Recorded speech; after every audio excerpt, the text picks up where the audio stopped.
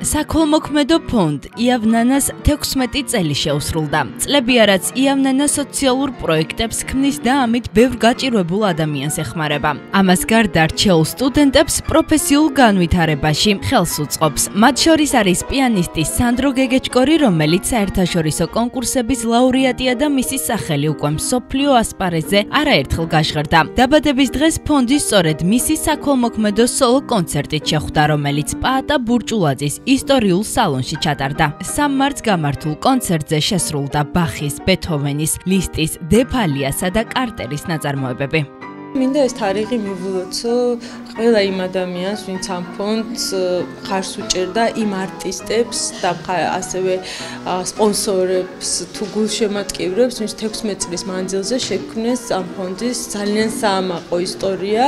გარდა იმისა, რომ ფონდი ეხმარებოდა გაჭირვებულ ადამიანებს, ძალიან მნიშვნელოვან სოციალურ პროექტებს ახორციელებდა.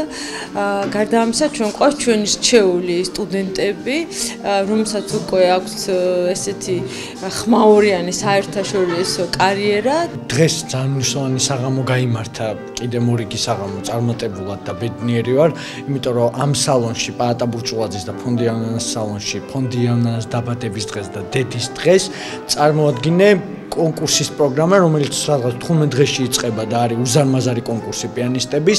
მე იქ ამარჩიეს როგორც ერთ-ერთი კონკურსანტი და ვეცდები რომ ღირსეულად წარმოადგინო საქართველოს და თბილისის სახელმწიფო კონსერვატორია და ჩემი პროფესორის სახელი და რა თქმა უნდა ჩემი თავი. ძალიან ექსპრომტად გადავწყვეტეთ მე და სანდრამ, რომ ერთად გაზაფხულის მოსვლა და დედის დღე მივულოცოთ დღევანდელ კონცერტზე მოსულ ხალხს. ყველას გიოცავთ დედის დღეს და მინდა დაგიგოთ ეს სირედი.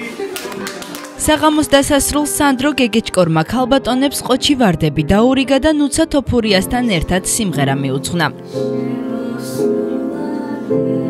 საქველმოქმედო კონცერტს ისრაელის ელჩი რანგიდორი მეუღლესთან ერთად ესწრებოდა.